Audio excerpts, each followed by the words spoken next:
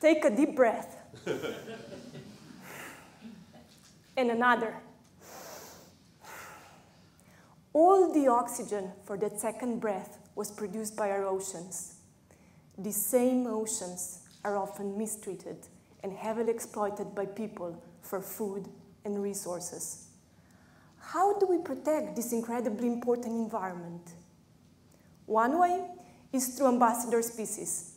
These are well-loved species, like dolphins, that people want to protect. And by protecting them, we protect all other species that share their environment. But how do we study the animals that spend the majority of their lives underwater, away from our eyes? The answer lies in acoustics, the study of sound. Dolphins almost constantly produce sound, be it for social communication, hunting, or navigation. And we use special underwater microphones, called hydrophones, to capture and record their sounds. But the sound we record underwater does not only contain dolphin vocalizations. It contains all sorts of other noises.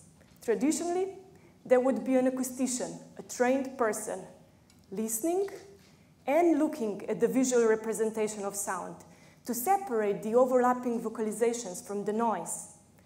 But today's technology enables us to collect enormous quantities of data, and so it is not possible for a human alone to analyze it all.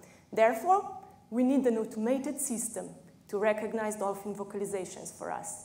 This is where my research comes in.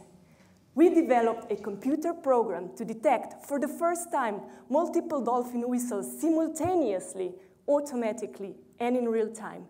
It's like identifying and tracking the sound of every string in an orchestra, or separating out every strand in a river of spaghetti.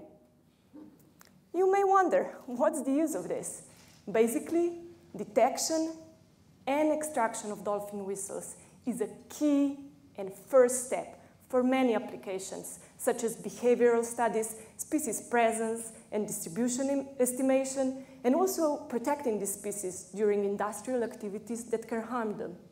And so, we can say that detection is also a crucial step in protecting these animals, and through them, protecting the whole environment in which they live and we so heavily rely on. Thank you.